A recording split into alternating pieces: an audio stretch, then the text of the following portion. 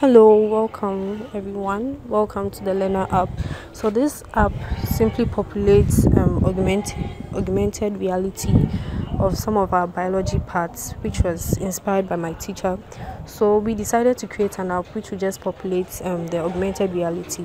So this card view has one project in the augmented reality.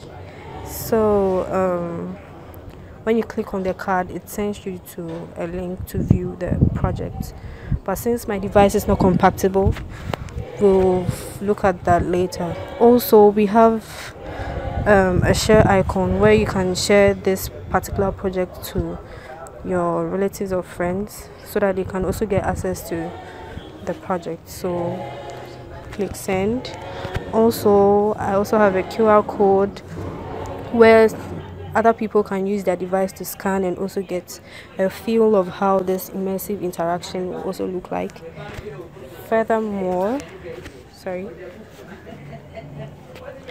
this study videos also populates a playlist from our YouTube channel, and before that you're supposed to read this. So this basically talks about what the project is about, its compatibility, the supported devices, and other requirements. Thanks for watching.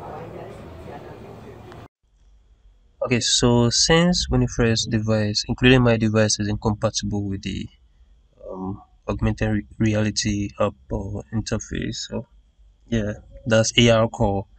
What happens is this is how students will be able to see the projects in their environment, and this is how they'll be able to interact with it. So this for the plant cell, we have the animal cell and other cells, other projects. So plant cell, animal cell, and then we have, I think, the brain. The brain is still in progress or is still being worked on.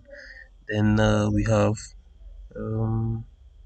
yeah. So basically, I think about four projects. We have, I think, the digestive system too. Yeah, the digestive system. Yeah, and